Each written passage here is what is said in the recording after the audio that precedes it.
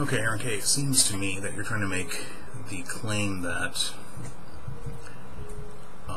these amazing scientific discoveries that have been produced in the last couple centuries, and even before, are the result of creationists because of their creationism. Well, let's set something straight right now.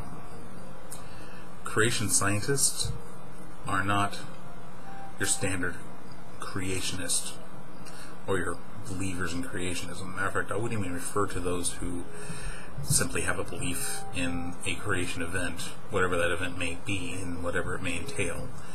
I would not call them creationists, and I would not equate them to modern day creation scientists and modern day creationists. Now, the other thing is that it wasn't because of their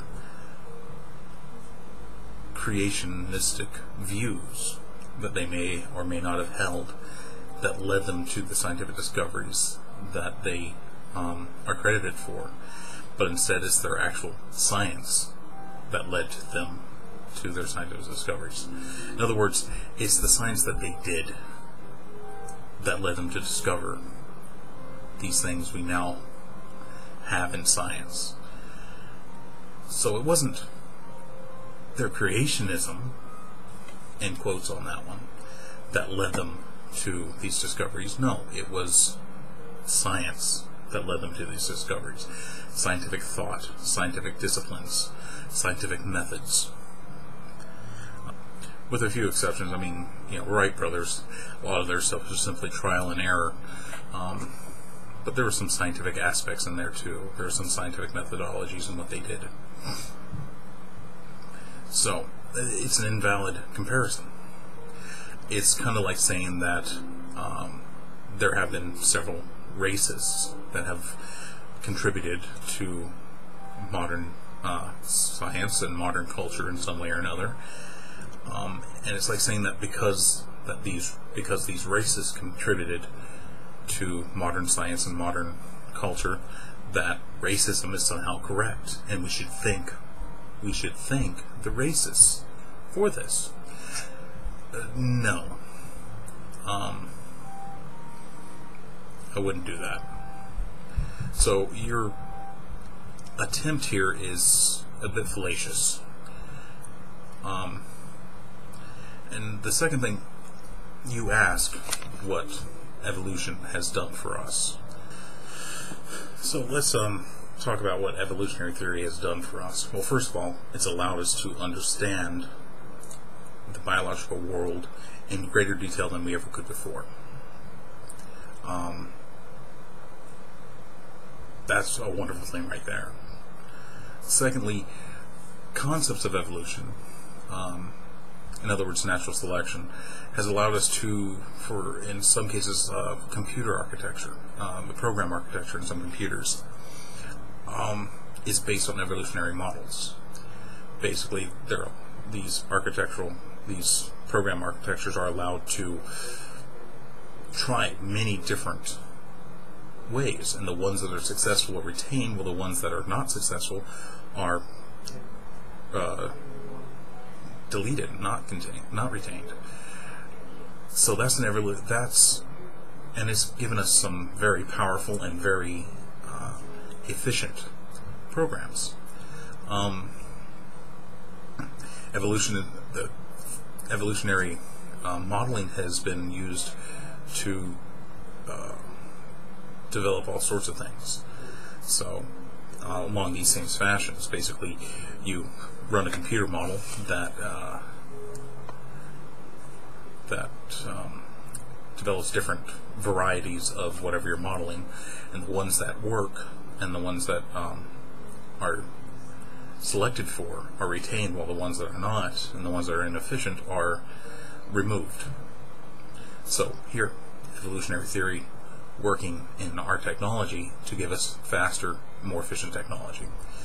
Also, our understanding of evolution has led directly to the discovery of why things like bacteria can become resistant to antibiotics, or why insects can become resistant to insecticides.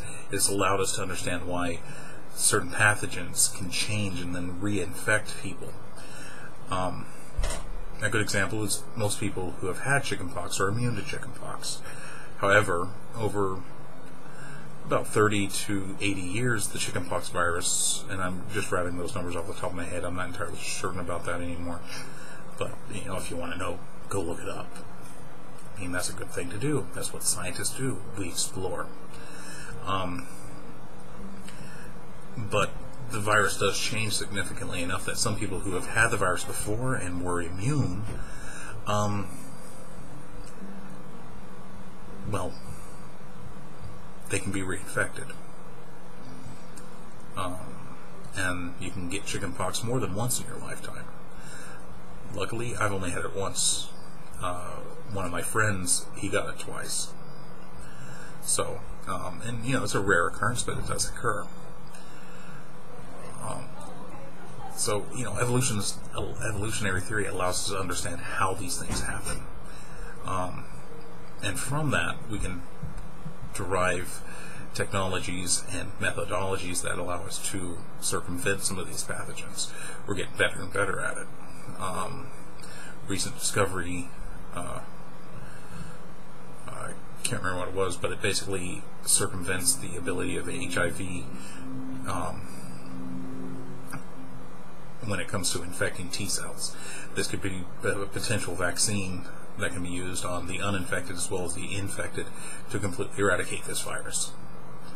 So, this is what evolutionary science gives us.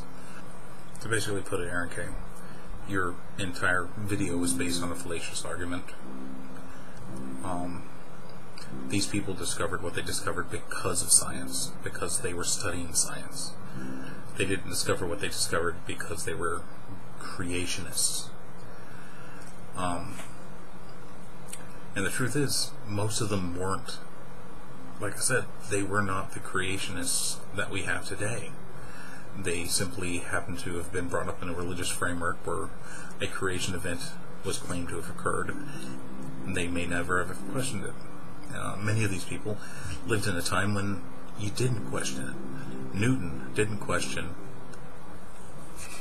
the existence of God because, well, at that time, most people never did. And about this little comment that Darwin was a creationist, he was raised in a religious framework, so he was taught to believe in a creation event. But as he progressed through his sciences, he came to the conclusion that God is unnecessary to explain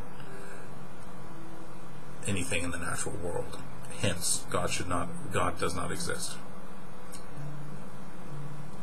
Darwin ended his life as an atheist. For good or bad, doesn't matter. So no, he wasn't a creationist when he developed the theory of evolution. And secondly, I want to point out that all these discoveries were not made in a vacuum.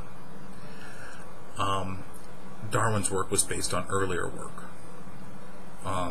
Darwin's idea of evolution wasn't entirely original, but he was the one to first put forth a testable model when it came to descent with modification via natural selection. In Darwin's time, the reason why he published his book, he did it fairly quickly, was because another young biologist had come up with nearly the same hypotheses that he had. So he knew he had to publish his book on the origin of species, or he would not be credited with the discovery. So most of these scientific discoveries would have occurred anyway, irregardless of the people that we credit them with maybe one or two minor exceptions. Again, it's a totally fallacious argument. You need to do better.